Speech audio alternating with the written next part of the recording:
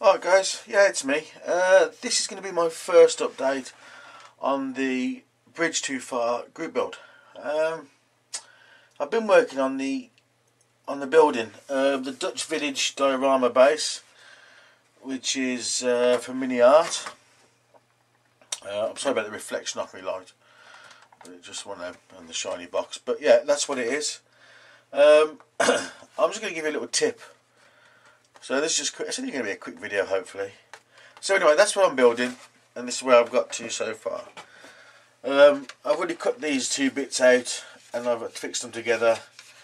They've still got to have, they've still got to be filled and stuff like, but they're together. I've cut some other bits out as well. I mean, if you haven't actually worked on a MiniArt one before, they're not brilliantly detailed. They can be quite intimidating to some people, to beginners I suppose, because that's how they come. It's all vac formed, but to be perfectly honest with you, it's quite easy. I'll give you a quick example. So basically, you get your vac formed piece. You take your knife. I use the back end of the knife, the straight end, not the sharp end. And basically all you do is you just score it a few times, you know.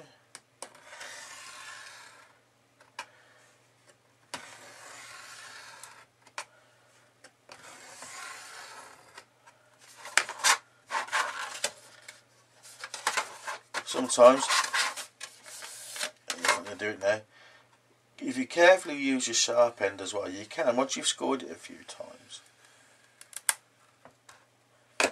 you can actually use your blade tight.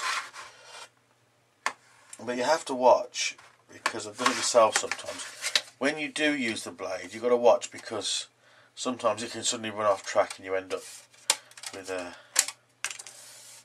And there it is, it's as simple as, that's how easy it is to come off. In fact, I'll probably cut this whole piece off while I'm doing this video, just to show you. So, score it a few times to create a groove. Use your blade.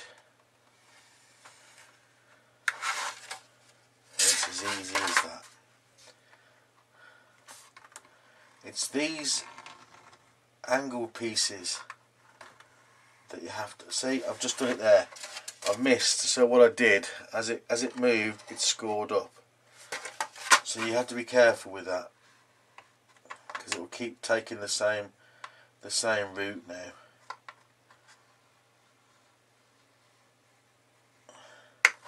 So you kind of have to be a little bit careful now, because otherwise it will try and take the same route every time. The blade will just automatically, just as it's trying to every single time.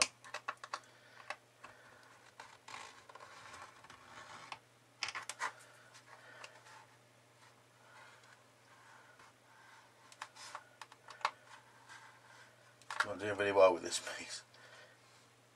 It's the pressure of working on the camera, I think.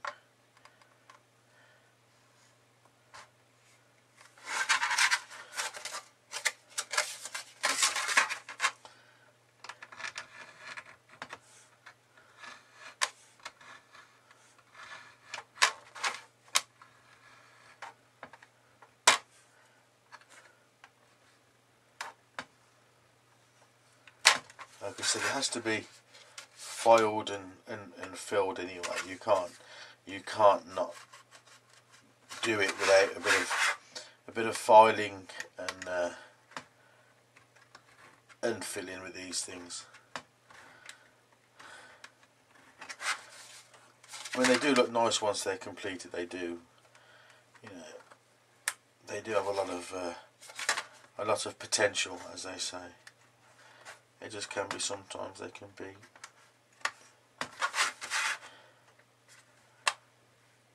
a bit of a little bit of a ball ache.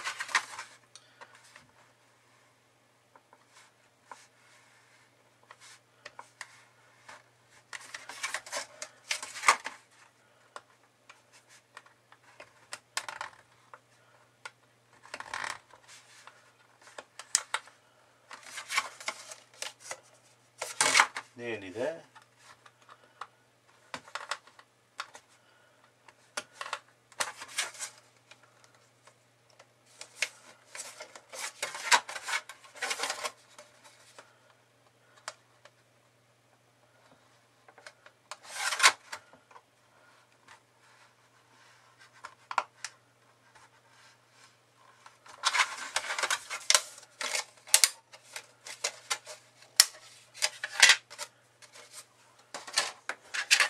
And then you're left with your off-cut piece. Give it a quick rub just to get rid of any sharp edges.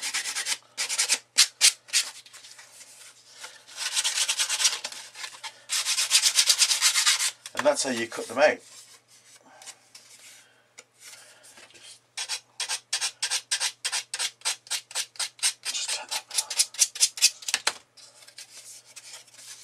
And there you have your cut out piece. That's how easy it is to cut out. The harder bit is when you come to glue the two sides together. I mean, I've got these two parts here that go together. And basically you have to glue that part to that part. Excuse me guys, hang on a sec. Sorry about that. Yeah, bloody cold calls again. I just love them. Always at the wrong time. Anyway, as I was saying, so you've got these two bits here. Let's put some light over here. So the idea is you have to put them together. Now this bit is obviously a corner piece as such because you've got the angle on either side. So you've got to glue that to that. Yeah. It's quite. I have an idea how to do it. Because when I did my first one, I was trying to glue them together and it was getting in all kinds of states. But what I do now is, all this, where you cut that off, you got all this off-cut stuff. So what I do is, I make little strips and little tags and strips.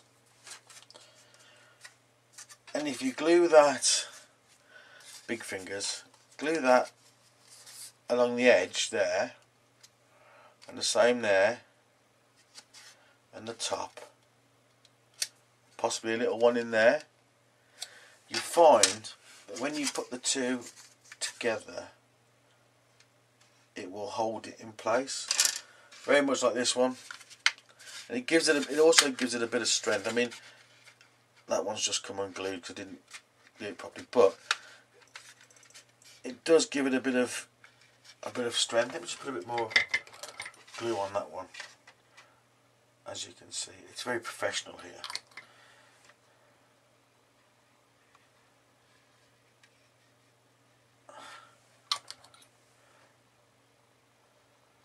Right.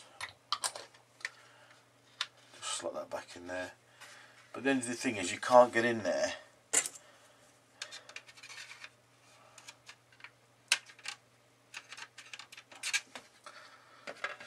So yeah, so basically a bit of glue. I mean, I'm using extra thin. Normally I use the the Rival poly cement, because I find that's quite thicker and it gives you a bit more, you know, what's the word? I don't know what the word is, but it gives you something.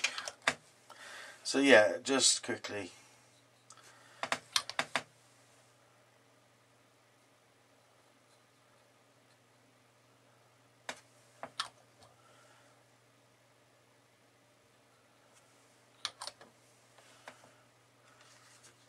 Just quickly glue them on there.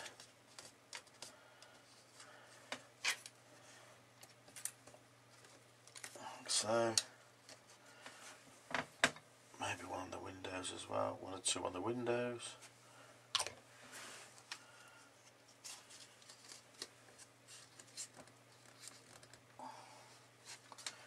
Like that. I hope you get that. I know my big gripping fingers are in the way all the time.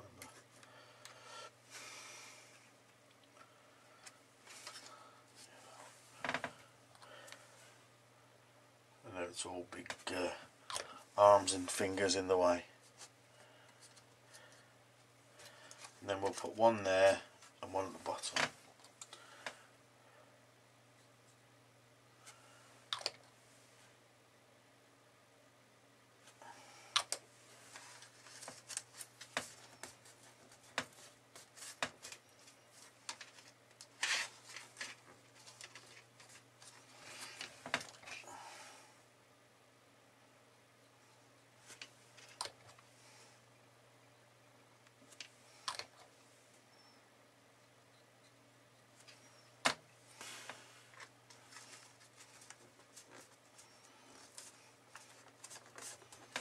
Okay, so now you've got there, and that one's, for some reason that one's not gluing in place. Tell you what, I'll use the liquid poly, which I've also put in a empty bottle, which gives you a good thing to use for you. This one seems to be, obviously this one's thicker, so it tends to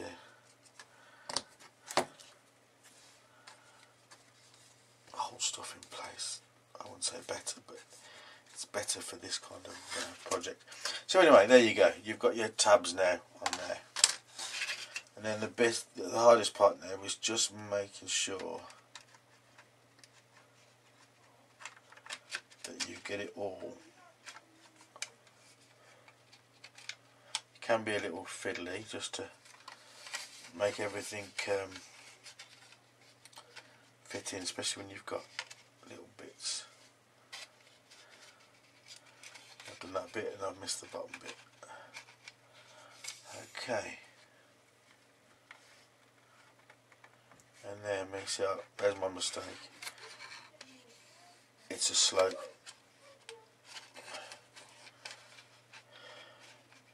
It's a slope, so that one there maybe wasn't the best idea to put that one there. Let me see if I can just take that one off. Didn't think this through, did I, when I'm making this video?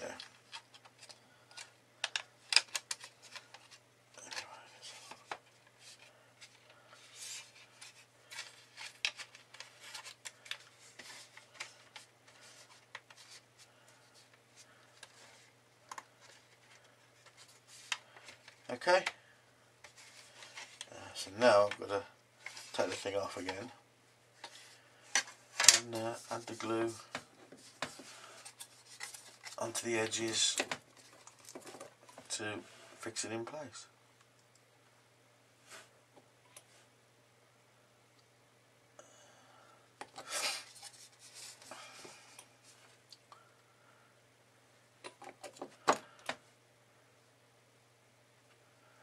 I mean, you do have to use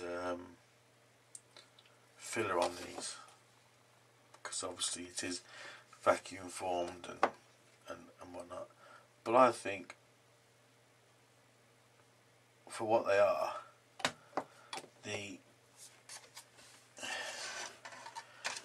it's like everything, isn't it? There's pros and cons. I mean, it's an easy way to make. Did I put some on that one? No, yes I did.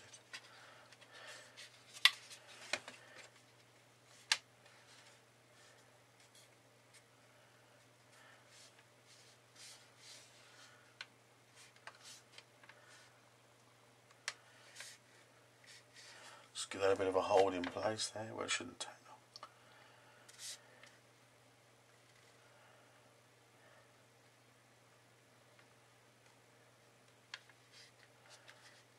And there you go, it's all together.